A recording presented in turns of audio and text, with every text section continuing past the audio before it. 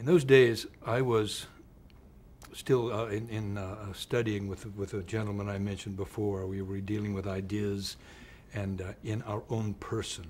Mm-hmm.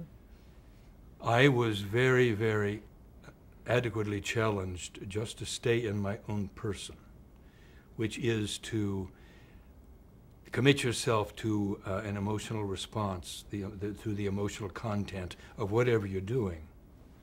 Whether it's a nice happy scene or but sitting around and eating beans scene or facing the worst guy that ever lived scene, you try to, the attempt was to be as honest, is a word for it, but we called it being in your own person, as possible.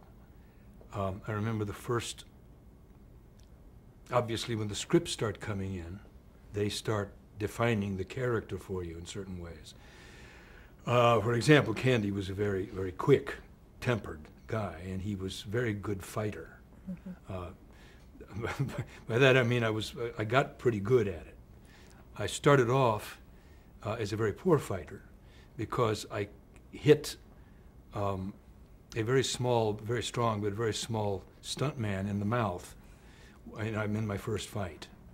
Mouth here, and he went down. He went down pretty hard, and I obviously had goofed. I was supposed to pull the punch. So I had a lesson very quickly on how to fight.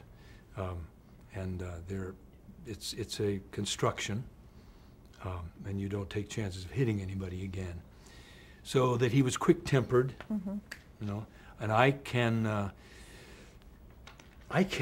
be very quick-tempered. I do certainly have a temper, personally, mm-hmm. and I'm not quick on it, but Candy was.